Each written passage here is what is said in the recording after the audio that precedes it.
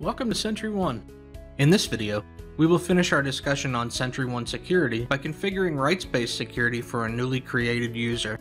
From within the SentryOne client, we will create a new user contact and apply rights-based security by doing the following.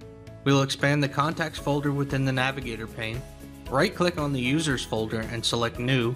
Here we will fill in the information for our user and select the disk icon in the toolbar to save the user. We will then close the Add User window and expand the Users folder in the Navigator pane. Here we can double-click on the new user and we will see a Rights tab available. We will click on this tab and select the Add button down in the lower right-hand corner. This will bring up options that we can select to limit what this user can view. In this case, I only want the user to be able to see my VM group, so I will select it from the list and click on the OK button.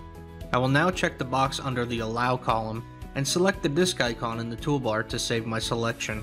Please note that by explicitly allowing this group, I am implicitly denying all other objects within SentryOne. If you plan on using the Deny option, you will need to allow the other objects that you want a user to be able to see.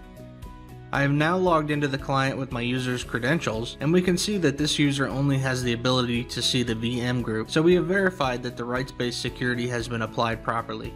If you have any questions about this information, or you would like further assistance, please navigate to our support website at support.sentryone.com. Thanks for watching.